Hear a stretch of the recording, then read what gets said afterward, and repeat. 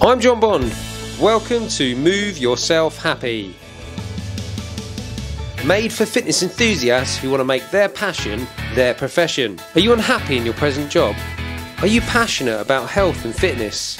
Do you want to release your true potential? If the answer is yes, this podcast is for you. I will be teaching you the specific knowledge that every trainer and coach needs to be successful. So listen closely as I share my expertise with you. So just like me, you can love what you do.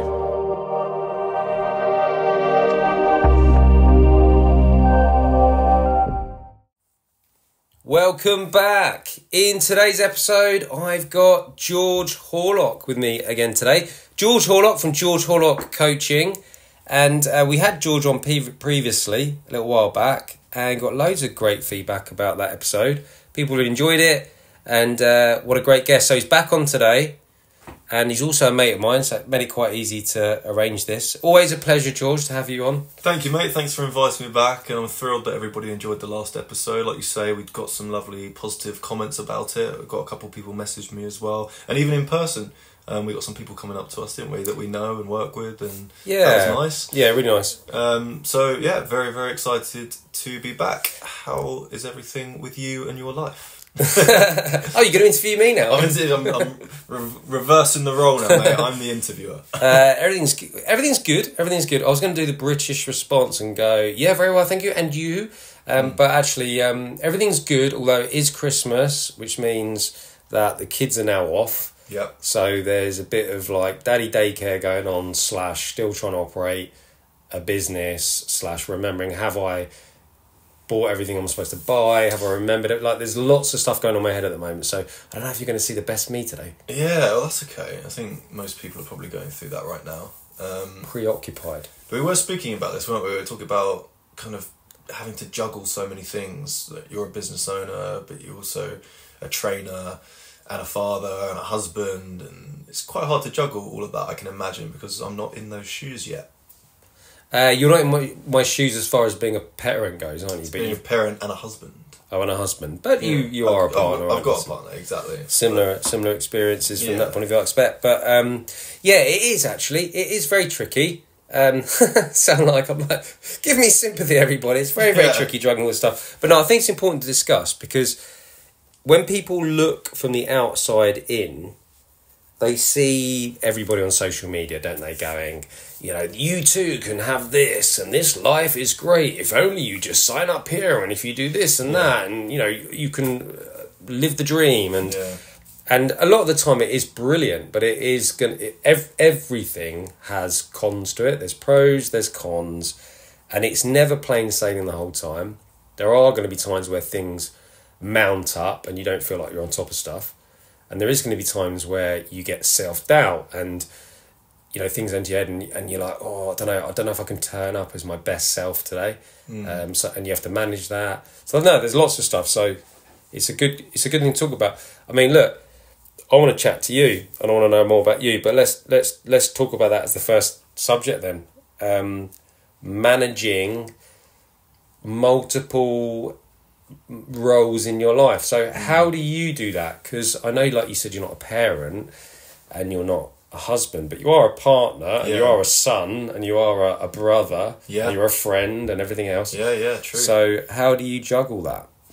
I've always been one of those people who tends to go with the flow. I tend to follow my gut quite a lot. I'm one of those people where I'm not very calculated. I don't write a lot of stuff down. I don't make plans and put them in the diary too much. I like to go with the flow a little bit. So every day, obviously, I jump out of bed ready to be with my partner and do things with her. That's like my number one sort of priority. And once that's been managed, it's then like, right, let's check in on my clients and train myself, get my nutrition right, do all of this, and then I can practice some of my hobbies and my interests and do a bit of work here and there. I tend to go with the flow and just see how I'm feeling on the day. Appreciate not everyone has that luxury, if you want to call it that, but that is just how I roll. And whether or not that's the right way to do it is arguable. But is that a word? Arguable? Arguable. I think it's a word. That came out like a bit of word vomit there. No, that's a word, isn't it? Arguable. Yeah, that is arguable. Arguable. Yeah, arguable is a word. Let's go with that. I mean, we're arguing about whether it's a word. Yeah, arguable. Can you imagine if you said no? It's arguable that arguable is even a word. Yeah. Yeah, all right. All right, there we go. They've learned something already. Yeah, I mean, look, I think the minute you try to manage your life in a calculated way where it's all numbers and charts and diaries and stuff, I don't know about you, but people who have a diary and they carry it around with them, they always seem stressed when they're writing in it, and it's always put me off. I remember even as a kid when I'd see adults, I'm going to stick that in the diary, and don't get me wrong, I do use the one on my phone, but it just seems like they've almost got too much going on, whereas if you kind of just relax a little bit more, and it's fine if this doesn't happen or if we have to postpone that to a later date. I tend to do that a bit, and it even works with my clients. Like, you know, like when I was training people in the park, it wasn't regimented in the sense of we're going to do it on this time, on this date, every single Monday. It was more like, oh, when are you free next? Or, oh, should we do this again, tomorrow? Or, I know I'm meant to be seeing you on Wednesday, but is there any chance you can do a bit earlier? And it was a lot less stressful for both parties in that. Oh, I can see why, though, because that's very different to me, actually. Although we're very similar in a lot of ways, that is different to me. But I can see why online coaching probably suited you, because you barely need a diary for that, do you? It's about it's a lot more reacting, actually, I think, isn't it, with online coaching, because you're reacting to people's messages. When they do a program, rather than going, at this time I have this client, I'm delivering this session.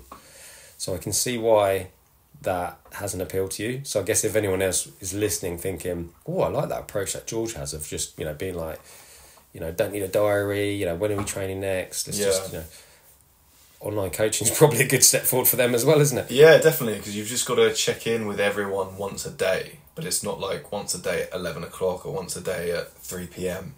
It's just once a day, whenever it's convenient for yourself. And I think that is why a lot of people are drawn to online coaching, because and I can say it now, it is easier and less stressful than in-person PT. But you do definitely miss the whole interaction. Like, one of my guys is doing really well at the moment, and he's constantly sending me like progress pictures and videos of him in the gym lifting really heavy weights and just doing so well. I can't high-five him, I can't shake his hand, I can't give him a bro hug and be like, yes, mate, you're doing so well, and be there with him and spot him, and, there's been none of that. And you do feel a little bit like, just distant from them, in a sense. That's about the pros and cons again, isn't it? Yeah. So, because I know that people that want to pursue any career, whether it's becoming, turning their passion as a fitness enthusiast into a fitness professional, or going off and becoming an actor or whatever it is, there's aspects of that job that are going to resonate with them, that they're going to enjoy doing the most, and there's going to be some aspects that they don't particularly like, so you do have to take the rough with the smooth.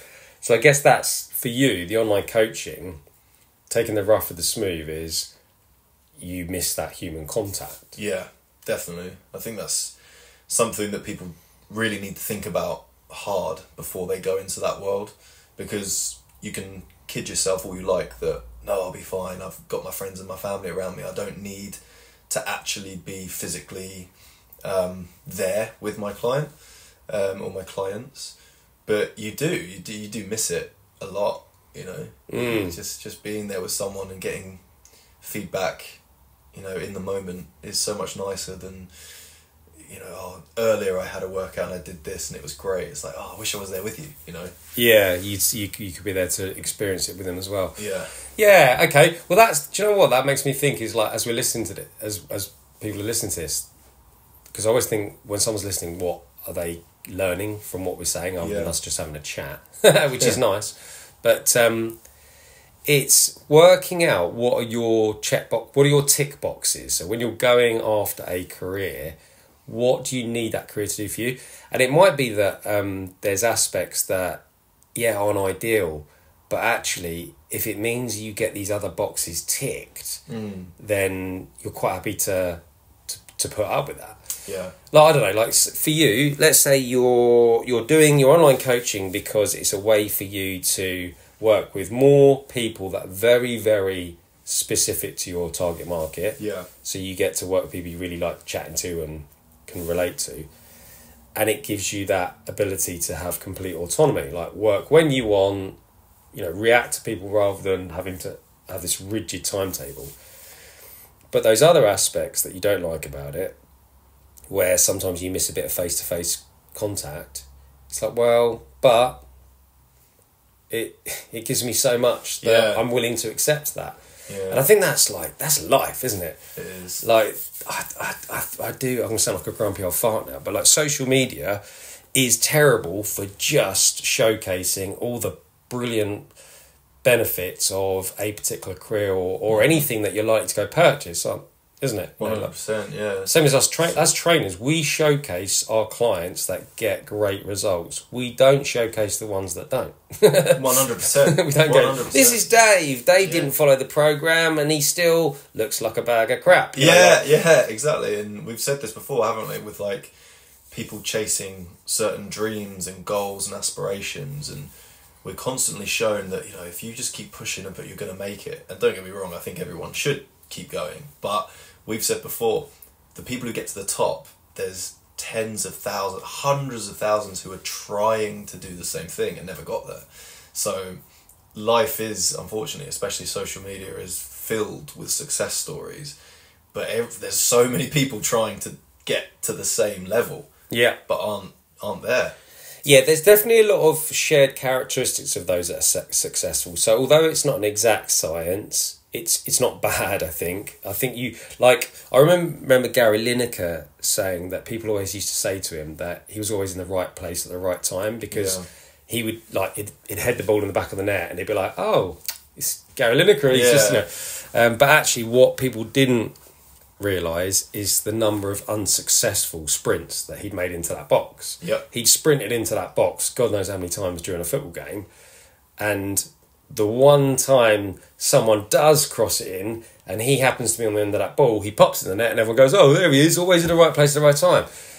But I think when it comes to striving towards your goal or what you want to achieve, there's so much more failure that has occurred. Oh, so true. To get to the point. And the same with training, to grow muscle mass, to get lean. Like, how many times does a client fail at losing weight before they finally lose weight? Yeah, and it goes back to my favourite quote, which is, until you're sick and tired of being sick and tired, will you make change? And so many people try and try and try, but it's because they're not sick and tired of their body yet. They kind of want it. They talk about people in life being like a kinder person. Like, I kind of want to make money, I kind of want to get a six-pack, I kind of want to lose some fat. No, it's not until you definitely 100% want it so much that you go after it. If you just kind of want something, you'll probably never do it. And you do get that a lot in the fitness world, with trainers and clients alike. That's true, yeah, because you are going to come across challenges and you are going to have to overcome adversity. So if you don't want it that much, you're going to be left with this, well, I don't think it's really worth it, actually. It's not worth this struggle. So you have got to really want it. But I think you also have to be mindful that there's going to be struggle, so don't be surprised when it comes along. And I also think, don't beat yourself up if you realise that something's not actually for you. Like, I've had this before, where I've been training people and they just don't want it very much. They just don't, they don't want to work hard, they're not really interested, they cancel quite a lot. And I've sat people down before and had a really pleasant, open conversation about it. I've said, look, maybe like intense physical fitness sessions 3 times a week, it's just not your thing. Now, don't get me wrong, everyone needs to be exercising, and we can remove that word, we can call it moving if you want. Everyone needs to be moving throughout their week. Otherwise you will get sick, and it becomes a moral dilemma if you say to people, I'll just sit back and eat cake all day and you'll be fine, live your life. We need to be instilling in people that from a very early age we need to be moving. We need to be walking, exercising, calisthenics, whatever it is, we need to be doing some sort of exercise.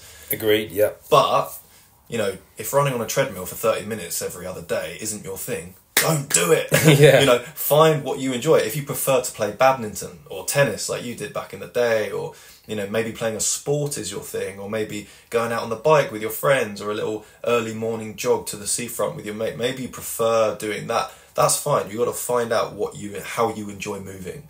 But beasting yourself in the gym and trying to get this unreal, crazy body, like, that might just not be your mindset, because I've said this before, people who have the best bodies tend to be a little bit crazy, in a good way, but just, like, they're on it all the time. They don't switch off. They're so obsessed with training that the result is an amazing body. You know, you never meet someone who's really good at something and they just half-heart it. You know, oh, I just did this a little bit, or I do it when I feel like it. It's their life. So if you don't want fitness to take over and actually become your life, you know, you're probably not going to get the best results in the world. Doesn't mean you can't get good results, but all I'm saying is, I think everyone listening, they might be a fitness enthusiast or a fitness professional, regardless. You know, if it's one of these things where you're not obsessed with it and you're not doing it all the time, like, that's not a bad thing. You know? Yeah, definitely. Jon, I think I mentioned him before in podcast, but I remember he used to say to people all the time like that, what's your goal? And they'd be like, I want to be able to run a sub 10-second 100 metres. Great. Why? Well, because that's, like, world class, isn't it? Yeah, but why? Why is that important to you to be world class? Well, you know, because that would show everyone that I'm a great athlete. Yeah, but why do you want to show everyone? Because basically, when you strip a goal down, you get to the root of it. Yeah. Sometimes you realise actually that's not the right. You're after something else. Yeah, completely. that kind of sub 10-second 100 metres is actually something. And I'm not saying that it might not be it might still be the right goal, and that's what you'd find with people. Sometimes actually, that is still the right goal for you, but it might be from stripping it right back. Well, actually, you're chasing the wrong thing there. Oh, mate, yeah. A lot of people are trying to chase happiness, I believe, as well with fitness, because I think that it's so instilled in us, isn't it, that, like, if you are attractive, if you are good looking, if you have a good body, you're going to be happy because you're going to get attention and people are going to look at you and whatever. And I think I'd actually say, like, the vast majority of people in the gym these days, especially when it gets a little bit to the younger crowd, they're doing it for looks and looks only. Now, of course, I think most of us are doing it a bit for looks as well. But I know me and you are so into our health. Whenever we talk about fitness, I don't even think me and you have had, like, one conversation where we've spoken about, let's train this so that we become better looking or something. We've never spoken about that, have we? It's always come back down to health and longevity and the blue zones, which we can talk about another time. But I do worry how many people are insecure or haven't been loved enough as a child or have been told that they're not attractive or whatever, and as a result, that's why they feel like the gym needs to be their second home as such. Yeah. Oh, there was two things in my mind you were talking there. One, I was like, I probably need to correct you a little bit, because I still think about aesthetic stuff. Yeah. So, like, when I turned 40 and had that photo shoot. Yeah. And that would be, like, one of the occasions in my life where I probably looked my best. Yeah. And there's, like, a handful of occasions where, one was, like, when I was getting ready to go on holiday with I think it was Samantha, actually. It was, like, the first holiday we had together where I was conscious about looking great on that holiday. Yeah. I was motivated for that. I had a unlicensed boxing bout once where I was very conscious that I was going to be taking my shirt off in front of lots of people. Yeah. So there was that going on. But yeah, during that time, that was definitely an aesthetic goal. I wanted to look good, and I still use those photos in my advertising, because I know that my industry is a very kind of fickle and can quite often be quite shallow industry, where massively. What does this guy know? He doesn't look like a fitness model. He doesn't look like an athlete, which I know is ridiculous, but unfortunately that's what a lot of people think. So I will still use some of those photos. And I want, like, now, based on health metrics, like having my bloods done, my waist circumference, I am healthy. Yeah. But I still want to look better. Oh, definitely. Yeah. I mean, we've had these conversations as well where, like, don't get me wrong, that is a huge part of it. It's everyone knows when you exercise and eat healthy, you end up looking better. You know, you do. You just look better. So yeah, that's definitely going to be a big motivation for most people and myself. You know, I want to look good. I want to take my shirt off, and you know, I don't want to look unhealthy or feel unhealthy. And with, you know, you've got Samantha, I've got Grace, and we want to look good for them as well. And everyone wants that. But the part that I worry about is when that's the only reason. And I think there's a lot of people out there where that is the only reason and they don't know it. And they're kind of kidding themselves that, oh, I'm doing this to be healthy. And no. You just want to look good and only look good. Whether or not that's a problem, I don't know. I'd like your opinion on that. If someone was purely doing it to look good and look better, I'm not saying it is a problem, but what I am saying is it can become a problem because, you know, it's like anything in life. If you're only doing it to look a certain way, is there something else that's deeper inside that needs to be addressed? I think there's extremes in every situation, isn't there? So, like, there obviously the extreme is it can lead to body dysmorphia, right. It can lead to eating disorders, etc. But then there will be occasions, and lots of them, and possibly even the majority, where it hasn't got to that extreme. Yeah. And actually, the fact that somebody just wants to like what they see reflecting back at them in the mirror, or feel good in those holiday photos, or fit into those trousers or that top better, gets them off the couch and gets them moving, and gets them saying no at work when someone offers a biscuit and a piece of cake, and maybe without that motivation, their health would be worse for it. They would have higher risk of heart disease, type 2 diabetes, dementia, probably depression, anxiety, you know, like everything that comes with being unhealthy. So I suppose I was going to say the short answer, which obviously it's too late for that. So I've gone off on one. But the short answer is I actually think it's okay to chase aesthetics as long as you try to remain relatively grounded with it. Yeah. And just conscious that it can get out of control if you're not careful. Yeah, because I used to think of it as almost like trying to pursue acting just to become famous and not because you like acting. That's a really good example, definitely, really good example. And yeah, I mean, that'd be like pursuing being that's a really good example, George, because imagine like pursuing to be a famous fitness professional. Yeah. You wanted to be like an influencer from the fitness aspect where everyone knows who you are. You know, people that recognise, every gym in the country, someone's going to recognise you. Yeah. Just for that. Yeah, for the fame. Rather than because you actually love training, exercise, and you want to spread that word to as many different people as possible. Yeah. You want to help as many different as possible. It's two different motivations there. I think probably the first one would lead to more issues with your own sanity, mental health, etc. Whereas the second one is, I would have thought, was going to be much more purposeful. Yeah. And it wouldn't matter about the outcome, because if you didn't make it, it wouldn't matter, because you've helped so many people on the way, and you've become probably a better person for it. I don't know. Exactly, and that's why I was saying earlier about the whole, like, you know, if it's not your thing, don't worry. Like, you don't need to beat yourself up for it not being your thing. Like, why am I not enjoying exercising 5 times a week? Well, George Horlock, don't enjoy exercising intensely 5 times a week. You know? Not intensely. I'd much rather train, you know, intensely 2 or 3 times a week, and then fill in the other gaps with walks and, you know, going out and exploring and building a fire in the woods and having fun, you know, and a river swim in the summer, you know, like having fun with it rather than, you know, just being based in the gym. But then there are people out there who train 5 times a week and they genuinely love it. You know, and for those people, I say keep going. You know, just make sure you're living this life as happy as you can live it. Yeah, that's good advice, I think, because you've got so many options out there, things you can do, haven't you? Like I'm very much. I mean, since all that research I did for my masters, I always sound like a knob when I was doing my masters. No, that's good. I don't think you talk about it enough, because that is a very impressive thing to have achieved. But it reinforced, because obviously my head was buried in research papers and books and just talking about the links between exercise and mental health so much that now I it's just like it's so clear to me that often when I'm thinking about going and training now, I'm rarely thinking about long-term goals now.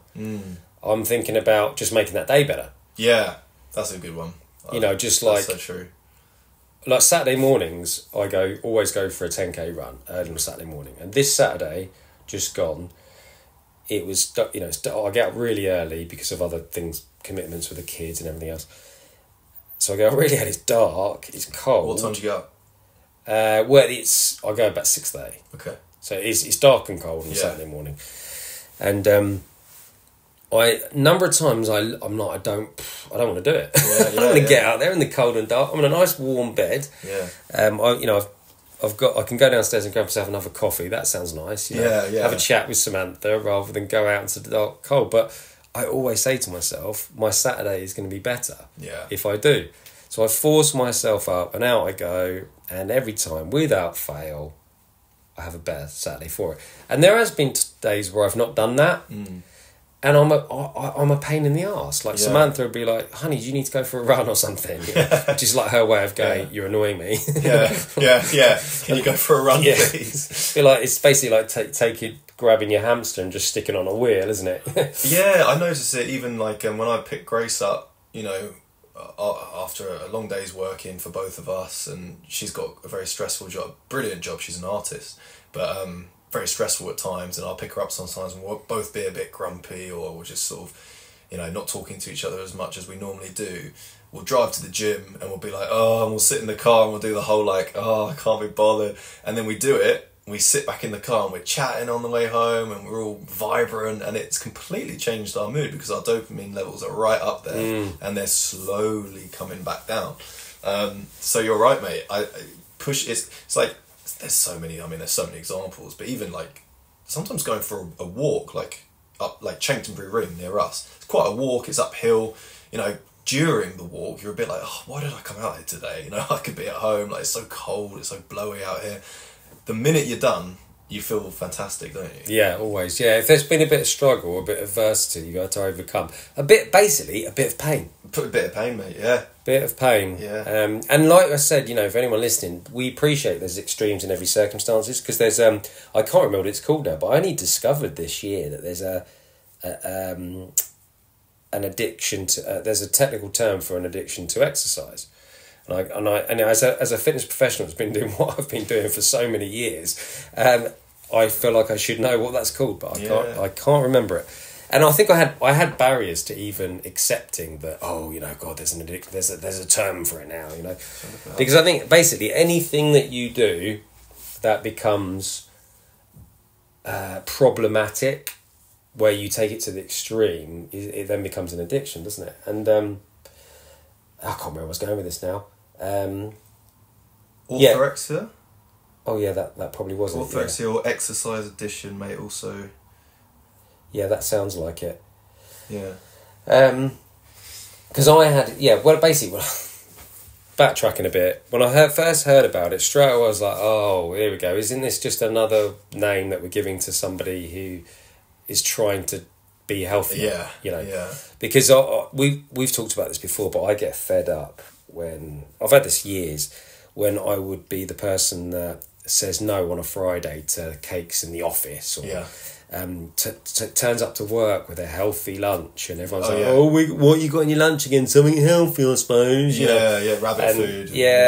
And then it will say no, I don't want beers because I'm trying to be healthy. Oh, don't be so boring, you know. So true. Going out and doing my runs over the downs or taking part in my events, and people sort of talking like I'm some sort of freak because I like to go out and hurt myself, you know, with this stuff. Yeah. So I've not liked it. I've always felt like I'm being isolated over making some healthy choices. Yeah. So then when I heard this term that describes people that are addicted, I was like, oh, here we go.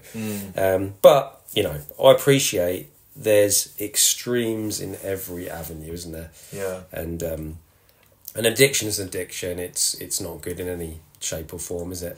No, and addictions can come in all different ways, and I think it is very obvious when something's an addiction versus doing something for pleasure because you actually like it. And sometimes labelling addictions is quite helpful, because when does it become you're under eating to you're anorexic, and when does it become you're training a little bit too much to whatever the condition's called for actually you're overly obsessed with exercising and it's becoming a problem. We see it far too often.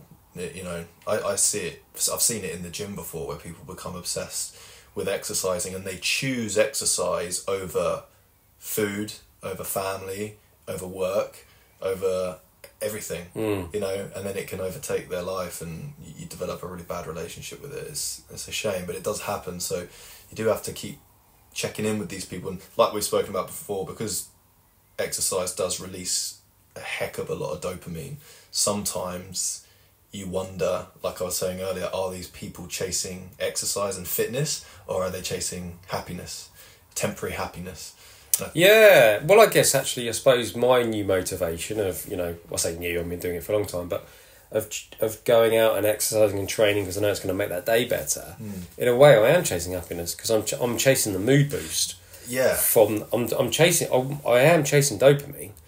Isn't it interesting though? Because I want to get onto an ice bath in a second, just because we're kind of going. You want to get in an ice bath? I'd love to get on. I think we should get in the ice bath live on the podcast. No, definitely going to chase some aesthetics before we do that. Yeah.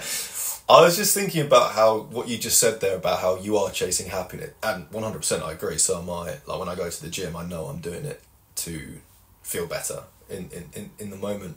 However, you spoke to me recently about how dopamine increases depending on certain things that we do. So like if you drink a cup of coffee, your dopamine goes up by, is it 50%? Yeah. Yeah. And then if you exercise, goes up by a couple hundred? It depends on what you're doing for how long and everything else. Okay. There's lots of things that we could list off that make you temporarily happy, right? However, me and you are very conscious to not drink coffee 5, 6, 7, 8 times a day, right? Yeah. We have what, 1, 2 at the most? I've had 2 today and that's it. I won't have any more. Yeah, and I'll have 1 and I won't have any more. At the minute I have 2, I feel a bit giddy and stuff. So why is it then that me and you have barriers to our temporary happiness? Because we could both have a coffee now and feel a bit happier. Why are we not? Because I think, well, I'm very conscious there's a withdrawal. Yeah. You can have too much of a good thing. Yeah. You know, so if we had... and actually with caffeine too, there's problems with having too much caffeine long term. But I know that if you keep chasing that fake buzz or rush, you know, if you go up, you got to come down. That's the way it goes, and that's just life. You know, if you keep chasing that, and I mean this.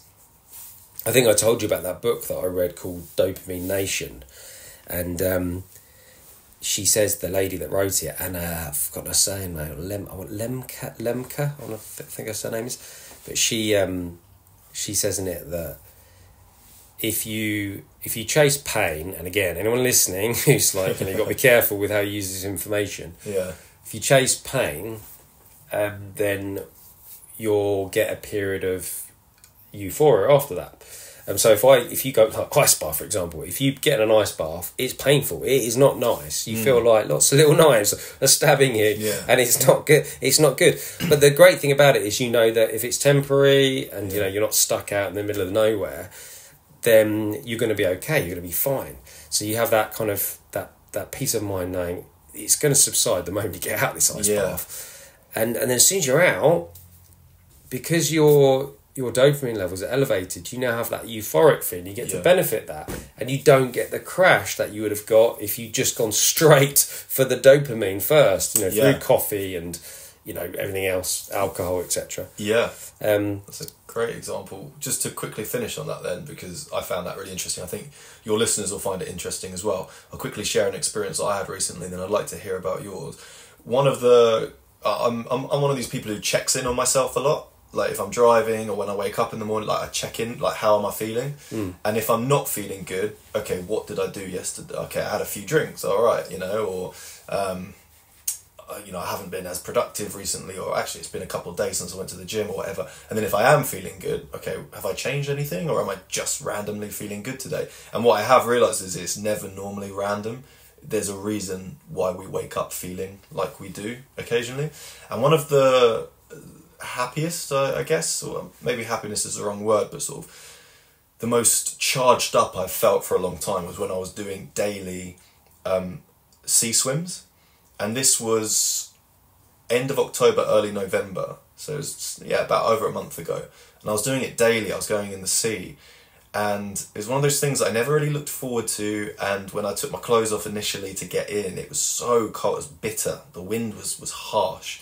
And the sea was a different colour. It was just colder. It just looked uninviting.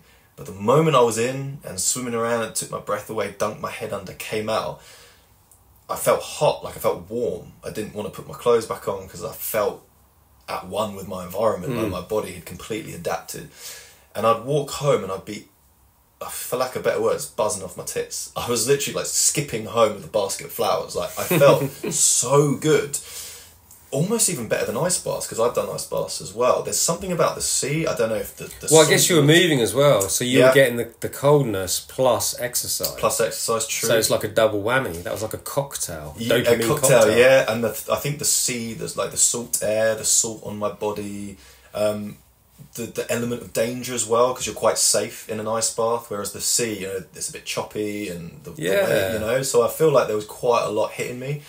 And as I was doing it daily, my body felt brilliant. I felt almost, it sounds extreme, but almost like a new person in some respect. Like I did feel a lot happier. And I'm not a sad person or anything, but I did feel a lot happier. Like I just wake up a bit more, just feeling better and stronger and more enthusiastic for life.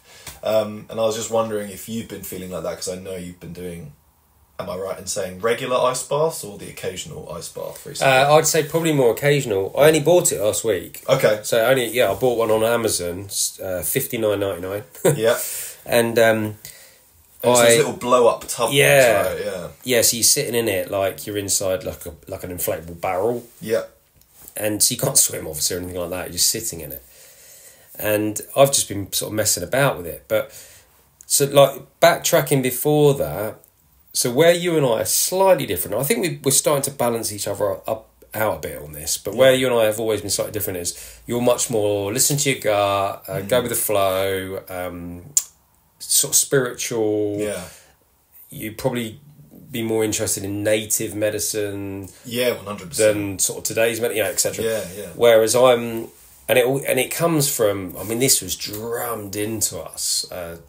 I'm about to say masters again, but this was really drummed into us in the masters, because the masters is very much about being critical, which is kind of annoying because it's like it's not a terribly attractive trait in somebody to be overly critical. Yeah. But that's exactly what you're meant to do as a master. So the main take home from masters is critique everything. Don't take everything as gospel.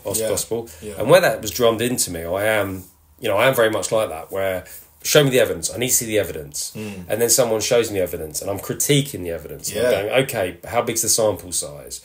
Who was involved? What are the control measures in place? How do we not know it's not placebo? And so I've always been like that with the ice bath thing. Just because this personality comes out of nowhere years ago called Wim Hof, the Iceman, he's breaking world records and telling everyone that's amazing if you get into an ice bath and that'll, cure everything.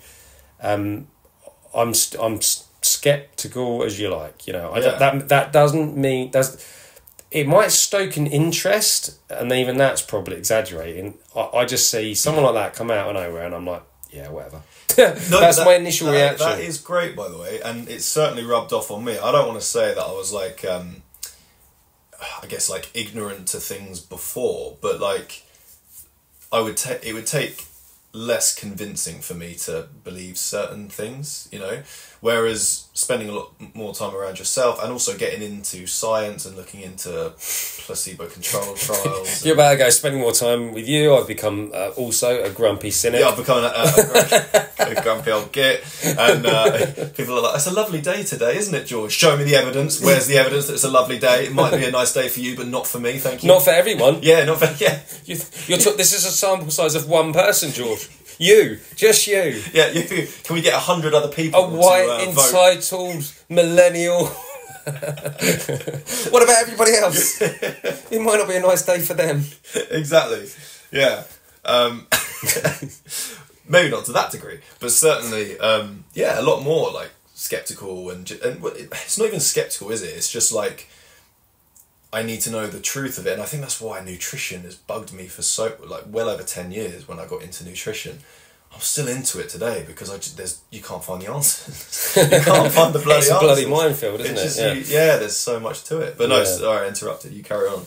Well, no, so my instant reaction was like, it's probably just placebo, because it seems to be the case with so many things. We can put everything down to placebo. And this is the ice bath. Yeah. And also, actually, what I will just say is when I'm about to name drop again, but when I worked at Brighton Hove Albion, so this was 2000 and... This was before the Masters, wasn't it? It was before. By the way, did you know I've got a Masters? Yeah. So before your Masters... So before my Masters... You're working at Brighton Hove Albion. But after my degree... Yeah, God, I might have to edit this bit. I was to add in more Masters bits. Add in some more qualifications. Quickly get some more and add them on. I was working for Brighton Hove Albion Football Club. Yes, the first team. And one of my jobs was... Well, I had lots of jobs, actually, but one of them... I remember Malcolm Stewart, the physio at the time, said to me, John, what do you know about ice baths? And actually, at this point, I can't remember if I'd heard of Wim Hof or not, but I think I had.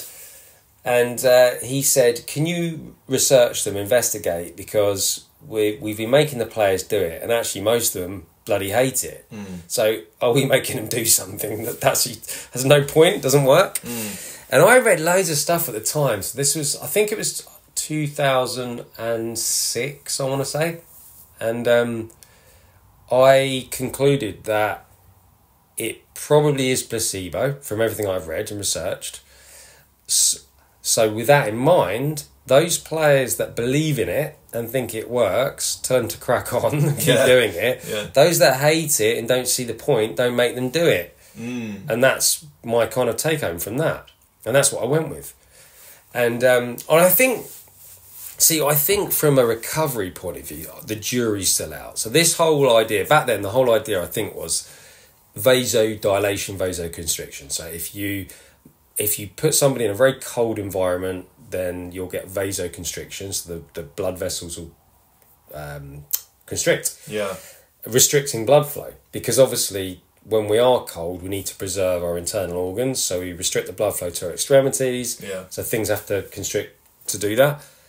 So that whole idea of doing that, then getting into a warm environment, dilating the blood dilating the blood vessels, increasing the blood flow.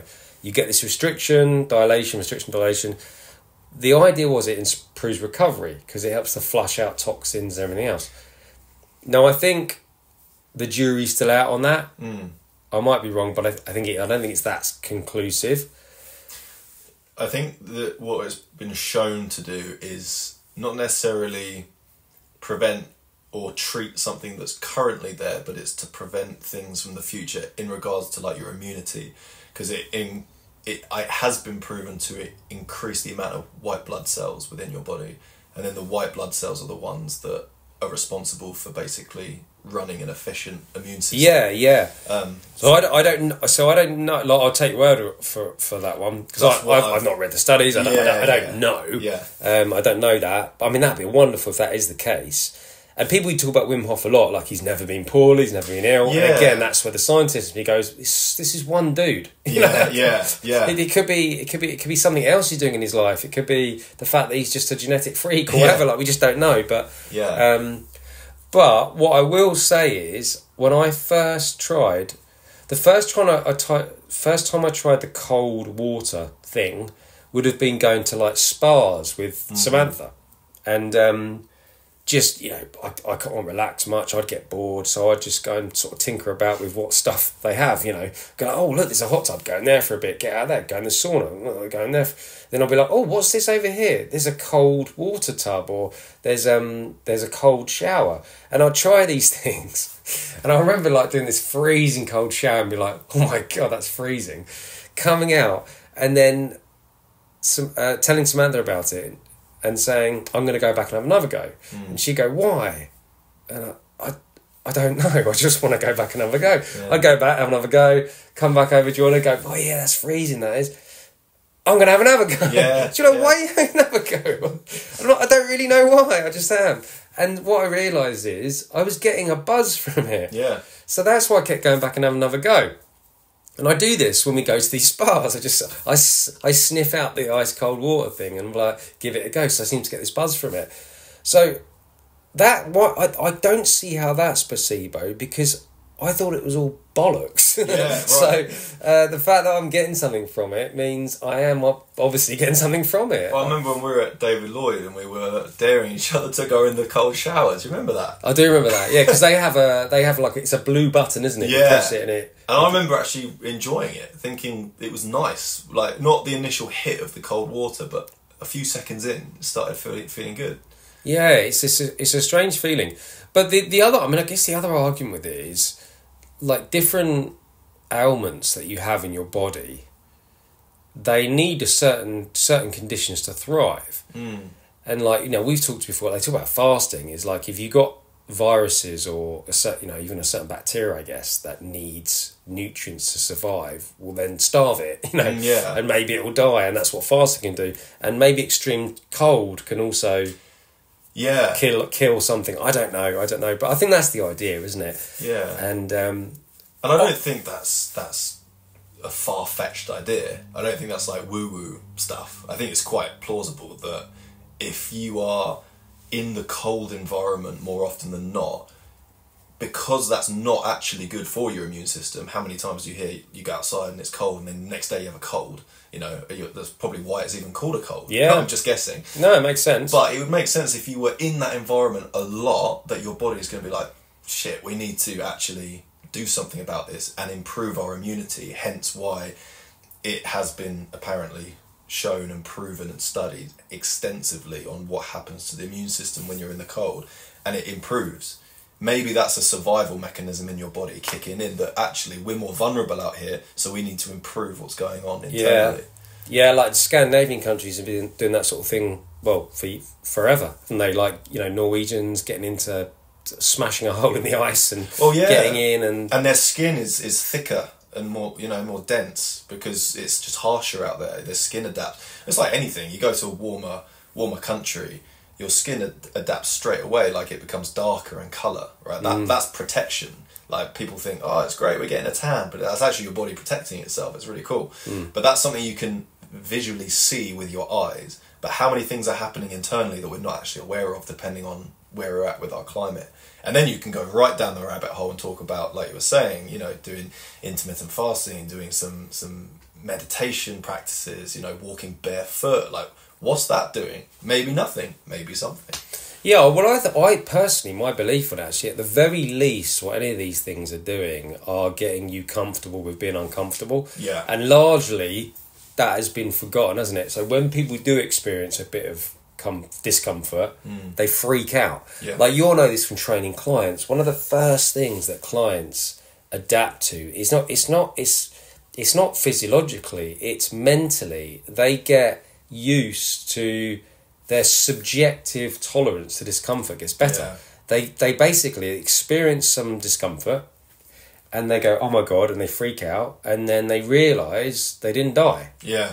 And actually they see you as the trainer reassuring them, going, this is what you're meant to feel, this is all good, this is where the good shit comes, this is where you're going to get adaptation, you get your gains now. Yeah. And then they start to get this association between discomfort and progress and evolving and growing. And I think that training's certainly done that for me. But then if you do that with cold water immersion, you do that with mindfulness, you're practicing on a regular basis how to tolerate discomfort. So it doesn't feel out of the ordinary when you then get discomfort. No, exactly. Yeah. Like when I was doing the cold water swims every day, there wasn't one morning where I'd wake up and I'd be like, oh, and grab the dressing gown and the slippers and go down with a snotty nose and get a nice warm tea inside me. I would just stroll down in my boxers, open the back door, let the dog out, and the wind would hit me, and I just felt fine, because that cold was incomparable to the cold I experienced out in the sea. Worlds apart. So it will build you as a person. It will make you stronger. you know, and more. And even when I was talking about walking barefoot and stuff, I love doing that. It's one of my big things. And again, a bit like you, when earlier you were talking about how people, oh, you know, what are you eating today? Oh, you're being healthy again. People do it with me when I'm outdoors. I'm like, do you mind if I just take my shoes off for a bit and have a little walk around? They're like, hey, who is this? You're like weirdo, yeah. But I used to really struggle with thorns in the feet. I used to really struggle with that and just, you know, pain on the feet. But my feet are so much stronger now, and it's amazing what the body does. Like, you get these thorns in your feet that you can't pull out, like even with tweezers or anything. They're just in there, and then after a few days they're just gone, and the body breaks them up and just eliminates them through the skin. It's incredible, and it's amazing how strong your feet get. And then the next time you go out, you're stepping on the same thorns and twigs and stones and stuff, and it's just less painful. And I notice it every summer when I go on the beach, and you know, when you're walking on the pebbles and you start walking like really funny because it's so painful. I'm getting less and less of that each year. Yeah. Because my feet are just getting stronger. Probably getting less requests to do any foot modelling as well. That as well. Yeah, that's come up. Funny enough you mentioned that. Yeah. Unless it's like the front cover of the Gruffalo. The Gruffalo, or the Grinch Christmas special. But no, there's definitely something in this. Practicing being comfortable with being uncomfortable. We used to watch, so like, well, not so we used to, but we quite like dramas, like movies and series that are like medieval. Yeah. So we loved Game of Thrones. We loved The Last Kingdom, Vikings. We love all that stuff. And we're always saying they must have been hardier back then, just generally hardier people. Like even the rich, because even the rich people that lived in castles, it was still bloody freezing everywhere. Because they got these fires everywhere. But we know from we had an open fire in the house. 90% of that heat goes up the chimney. Yeah. So you're getting very little of that heat around the room unless you have a wood burner, and even then, you know, it's still not the most efficient way of heating a home. Yeah. So castles would have been freezing, but they're not all walking around constantly in tons of clothing, and they just would have been hardier. So they a lot of them were farmers, right? In the medieval era. How many exercises have been named after farmers? Farmers walk, farmers carry, you know, all of these different things. Yeah, they're talking about farm boy strength, don't they? Like, farm boy strength and farm boy immunity. It's another one. They always have very good immune systems if you work on a farm, because you're around bacteria all the time. And it's one thing to wash your hands, which is definitely important. We should all be washing our hands, and as you know, being too sterile, yeah, absolutely, that can actually be detrimental for your immune system, because like anything else in life, if you don't experience something, your body's not ready for it. They say that about, so you know, if a child is born by cesarean, so Jaden was born by cesarean, and because if they go down the regular birth canal, there's some, you're spot on. There's some bacteria, basically. No, there's trillions. Yeah, good bacteria, but if they via cesarean, they miss out on some of that bacteria. So obviously, a child can still be healthy via cesarean. You know, Jaden's healthy, but there are some bacteria that they're missing out on, which does mean that there's other, I suppose, risks, or there's other things they might suffer with at a young age because they didn't get that bacteria. They've done big studies on this. I'll send you some because I've looked into it heavily. It's very, very interesting. The people who are born through cesarean have weaker immune systems than those who are born the conventional way. That has been there's been huge studies on this. It's more like to get like autoimmune stuff, aren't they? Like I think like even like asthma and allergies, eczema, but also just general illness. And a classic example, and again, you know, whatever, we can't use this as evidence as such, but it's a fun little story. I was born the conventional way. My sister was born cesarean. My sister, bless her heart, is always ill. Always. Like, I can't even tell you how often. She's more ill than she's not. But me, touch wood, of course, you know, I hardly ever get sick. You know, recently I had that weird virusy thing for 2 days. That's the first time I've been sick for over 10 years, you know, long time. So I never get ill, but she always does. Now, I'm not necessarily saying it's evidence for that as such, because I'm also very healthy, and I know my sister likes to have a drink occasionally and stuff. So there's lots of things going on, but it is very interesting. You're right, when you do when you are born the conventional way, you are quite literally, they call it a baby shower. You are showered with good bacteria that literally builds your immune system there and then. And all that white liquid paste that's over the baby should be rubbed into the baby when they're born. We actually, in the West, we wipe that off with a towel, but you're actually supposed to rub that into the baby's skin, and that helps to form the immune system. Blimey, yeah. I know there's data that shows that children that grow up in households that have lots of pets have stronger immune systems than those that don't have pets. And children that grow up on farms are supposed to be the most most robust immune systems you can get. Yeah, they're just surrounded in animals and dirt and filth and what have you. So it's interesting. Oh, and even only if you're an only child, you're more likely to have a weaker immune system because you haven't got the germs off your siblings. So yeah, it's interesting, isn't it? All that it really is. Which does make me kind of think that with everything that we're pursuing in life, all this technology, for all the good everything's doing, we're still becoming weaker, aren't we? We're becoming weaker. This isn't a dig at anyone, because I know I can struggle with some of this myself, but becoming weaker probably mentally because we're not used to discomfort, and then we're also having to struggle with multiple amounts of information that are coming at us left, right, and centre. Advertising is getting more and more aggressive, pinpointing to everybody exactly how their life could be better if only they purchase this next thing or whatever. So everything's a better life is always being showcased to us, and we know one thing about humans. We know that comparisons matter. We could have the dream life until someone shows us something that looks better, and then all of a sudden we're not content with the life we've got. So that's so hard, isn't it? Because we're all sort of chasing the same things, being content and happy, which are definitely two different things. But you don't know what you want sometimes until, like you say, you've got that contrast. Because totally agree with everything you say there, that we are becoming weaker and potentially more miserable, and mental health is through the roof at the moment in terms of the negative effect it's having on people. But wouldn't it be interesting to go back to that medieval period where they were working every day, they were outdoors, they were active, but were they happy? Like, can you imagine if we did that for one day, like hacking away at the field all day, every day, for what? Like a few pence, a half a slice of pie. Well, we couldn't go back, could we? We couldn't. No, it'd be awful. So like, go back to think about a king back in, I don't know, 1066. First day that pops in my head. Battle of Hastings. What a good year. Allegedly. Yeah, allegedly. So 1066. Imagine going back then. Our life right now, and we're not kings. Yeah. Our life right now would be better than a king back then. Yeah. Royalty back then. It's a very good comparison. Much better. So, very good comparison. Yeah, we are living a better life than royalty was. Even less than that. Let's take it back to like the bloody, 1600s. That was less child mortality. Yeah, like you're more likely to survive everything now. Yeah, because of medication and surgeries and all that sort of stuff. So that is phenomenal, and communication, being able to communicate with people so much easier.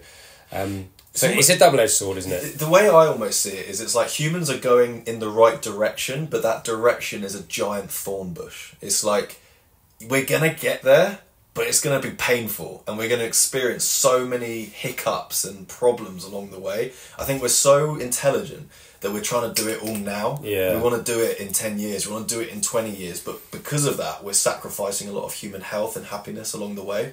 You know what I mean? Like, I think that's where there is something in the gratitude thing, isn't it? You do have to stop.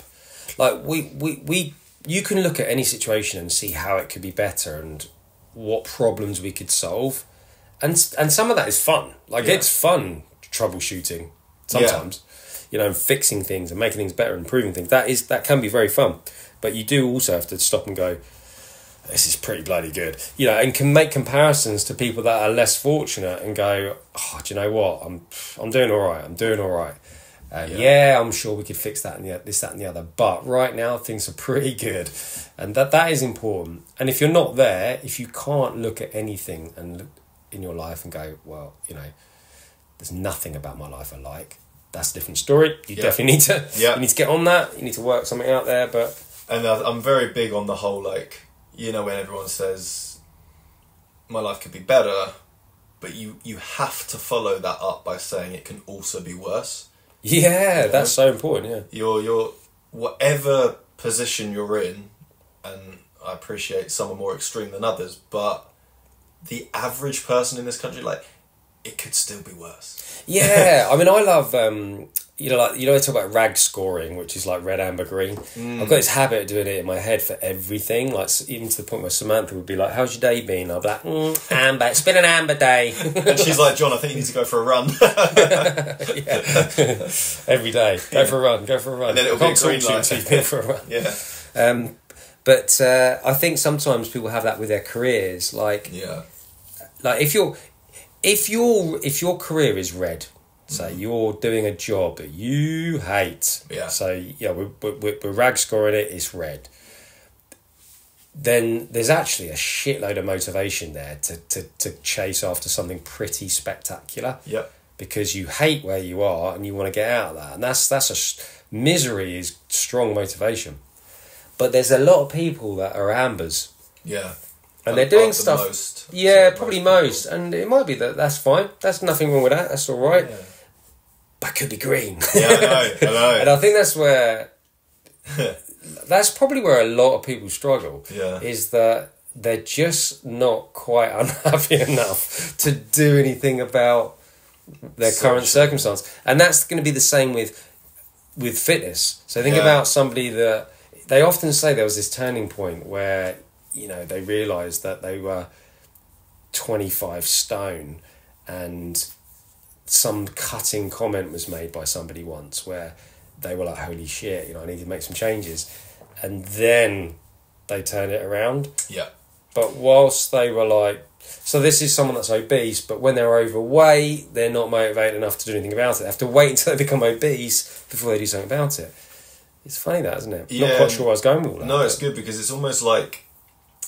I've always thought that you have to, let's use your thing about the traffic lights, you have to taste the other colours before you can really know what you want. So like if you've been living in amber your whole life, let's just relate it to fitness. So like if you've just had like a normal body your whole life, what you perceive to be normal, you know, you're not healthy, you're not unhealthy.